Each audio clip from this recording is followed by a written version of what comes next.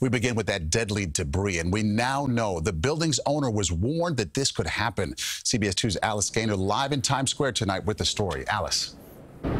Maurice, 49th Street here between 7th and 6th Avenues remains closed as crews work here to put up scaffolding, a sidewalk shed here under the supervision of the Department of Buildings. Many say this is a tragedy that could have been prevented.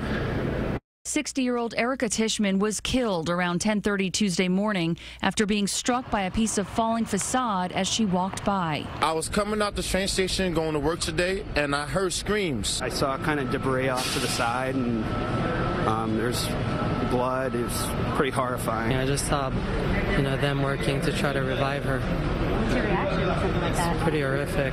We all work right over here. Could have happened to anyone. It's very scary. And the owners of 729 7th Avenue were warned this could happen. Back in April, the Department of Buildings issued numerous violations at the address, like failure to maintain exterior building facade, noting damaged terracotta at areas above 15th floor in several locations, which poses a falling hazard for pedestrians. The owner was fined $1,250 and paid it, but the violation remained open because the property owner did not confirm that violations were fixed.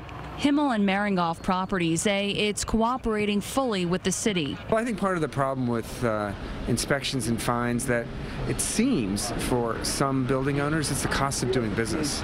Senator Brad Hoylman, like many, is outraged and thinks there needs to be a better system created once a full investigation is complete. It might lead to something like criminal charges, and boy, when somebody is killed by falling debris that could have been averted had the building owner taken the appropriate steps, I think it's warranted.